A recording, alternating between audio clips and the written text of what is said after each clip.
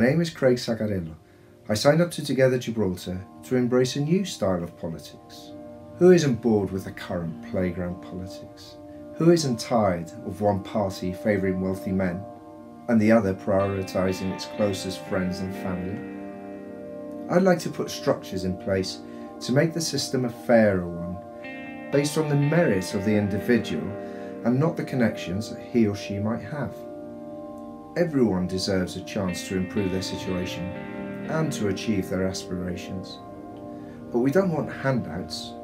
We want to be given the tools with which we can develop a career, afford a home for our families, provide for our children, care for our elders, and establish a decent level of financial stability. And for this, Gibraltar needs a government that affords opportunities for all. On the one hand, improving conditions for the poor, the discriminated against, people battling the health service, and those living on the margins of society. But on the other hand, are working women and men, people with good jobs already, who are looking at ways to continue their development, but are currently hitting glass ceilings. Our economy relies on our ability to retain homegrown talent and also to attract talent from overseas. We want to provide a fair system where people can strive for and achieve their goals. As a business owner, the son of a newsagent and economics graduate, and the former vice chairman of the GFSB, I understand and feel the pressures and threats that companies are experiencing. Now, more than ever, all business sectors need a government that truly understands and supports them.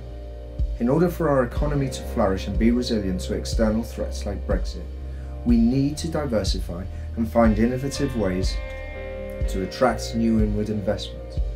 We need to be prepared for changes in the global and local economies which call on a different skill base, and therefore we need a workforce that is equipped to support this. Our investments will be targeted at the youth as well as reskilling existing employees. Of equal importance is a comprehensive, modernised apprenticeship scheme to meet the demands of the manual labour market. Skilling our youth and upskilling our current workforce will form an important part of Gibraltar's economic development. Our education must be geared towards preparing all of our youth to be able to participate in and contribute positively to our society. How we spend your money, where it's planned to go, should all be visible for you to see, and not hidden away in some government-owned company that remains invisible and off balance sheet. We will make this a reality. Fairness and opportunity can sit well alongside ambition in the right context. I, for example, am ambitious for Gibraltar. I dream of a sustainable Gibraltar, which invests in a cleaner and brighter future for our children. They will have to be generation green, and we should choose to be. Like our economy, our environment also requires solid investment. Apart from our responsibility globally, we also deserve to be treating our own community and our surroundings with respect. Why should our health be put at risk from the harming effects of air pollution? Why should the community suffer from a range of health and stress-related issues so that a few people can make some profit? There has to be a balance between the benefit of a few and the general well-being of the rest of us, and we have a plan for this.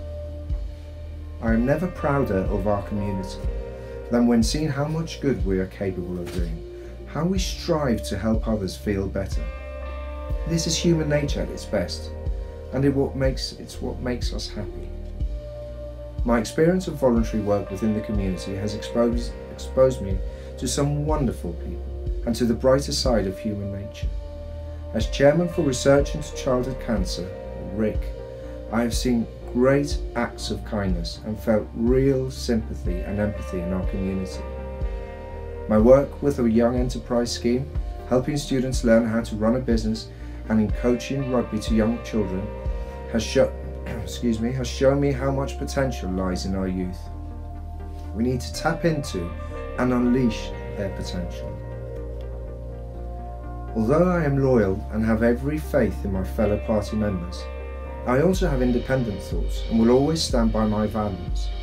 My primary principle in politics will be to do what is right and best for Gibraltar. I am delighted to be working with Marlene, who is conscientious and upstanding. She has already shown strength in her convictions time and again as an independent MP. I'm fortunate enough to have plenty of friends in Gibraltar. Some are even members of the other parties. But I learned from a young age, far too young, that life is too short for negativity or shameless name-calling. My focus will be on working with people, on developing positive and progressive ideas for Gibraltar. I am working for you, and your concerns are my concerns. You matter to me. Your voice will be listened to. Our history is littered with examples of survival against the odds, and we overcame these because we in Gibraltar worked in harmony for each other. Together, we will thrive. It will be a privilege to be elected as a candidate for the Together Gibraltar Party, a party that will breathe fresh air into local politics and deliver a much needed, progressive, caring and considerate governance to Gibraltar.